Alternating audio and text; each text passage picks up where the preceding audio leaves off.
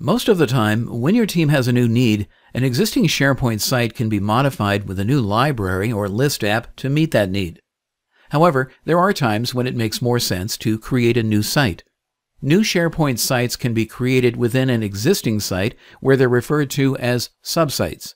Since new sites have their own separate settings that need to be managed, it's important to create new sites only when content needs to have different permissions than the main site, such as more private or more public access, or when content needs to be separated from the main site, such as for unique projects or teams.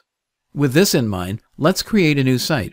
From the Settings menu, we'd start by choosing Site Contents. On the Site Contents page, scroll down to the Subsite section. Then find New Subsite. Type a title and description for the new site. In the Website Address section, enter the site name without spaces. SharePoint comes with out-of-the-box collaboration site templates that are ready to go for specific purposes, such as blogs, project management, and community discussion forums. For more complex sites, there are enterprise templates for document management and other purposes. For most general purposes, you'll find the flexible and powerful Team Site template works best. By default, new sites are set to inherit the permissions of their parent, but you can choose Use Unique Permissions to create a site that's restricted to a specific group of people.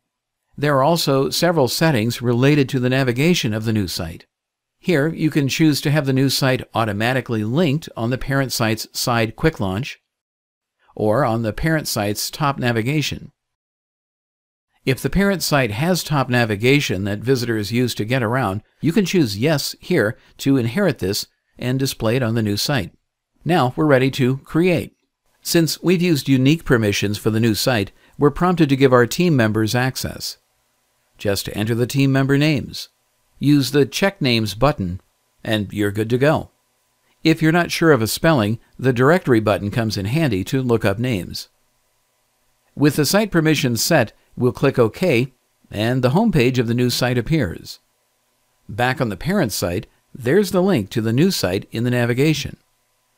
By creating new sites, you can give different teams a place to collaborate or provide a separate space for information that needs unique permissions from your main site.